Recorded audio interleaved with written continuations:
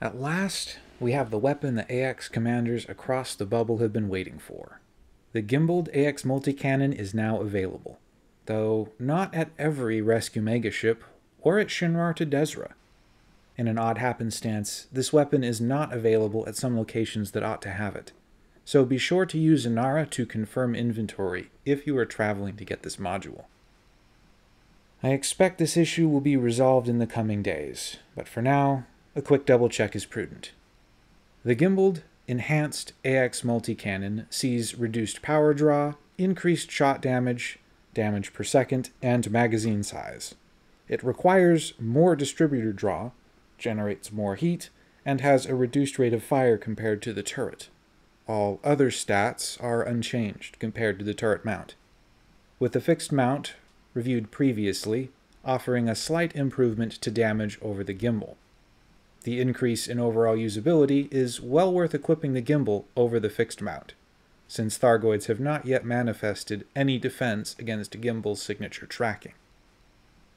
As expected, this gimbaled AX multi-cannon pulverizes scouts at range more consistently than the turret.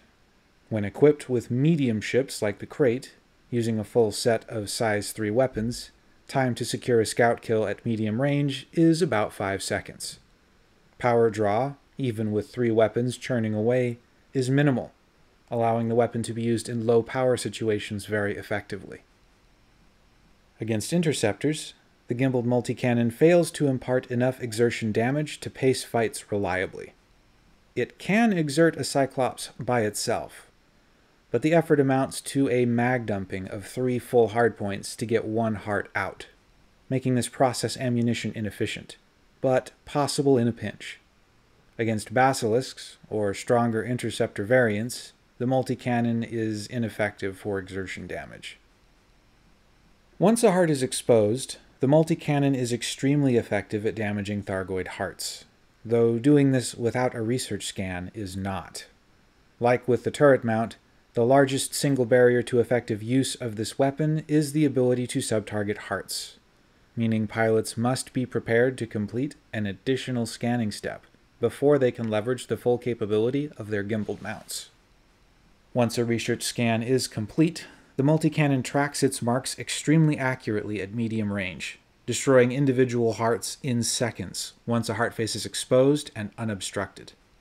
Used alongside a dedicated exertion weapon, like AX missiles, shard cannons, or plasma chargers, the multi-cannon forms a powerful synergy that can greatly accelerate the pace at which a fight is completed. Gimbal mounts allow for greater placement flexibility on ships, so this weapon can work on wingtips and engine pods just as well as it does along the centerline. Like the Aegis platform before it, the enhanced AX multi-cannon is only available for the size 2 and 3 hardpoints. Since damage on the AX multi-cannon scales up with hardpoint size, smaller ships are at a disadvantage when equipping this weapon, with the size 3 variant delivering just shy of double the damage of a size 2. Endurance for this weapon is excellent when used as directed against scouts and Thargoid hearts, with endurance significantly limited when used for exertion damage. The enhanced multi-cannon is definitely not a good choice for single weapon mono builds, and needs the help of a dedicated exertion weapon, though any exertion weapon will work. The requirement for a research scan means that large ships will need the support of smaller, faster ones in order to use this weapon effectively. Solo builds leveraging this weapon should mount it on a fast, agile ship to acquire these scans reliably. At little more than half the cost of the same size turret, the gimbal mount is even more accessible. That's all I have for today, so I'll catch you all later.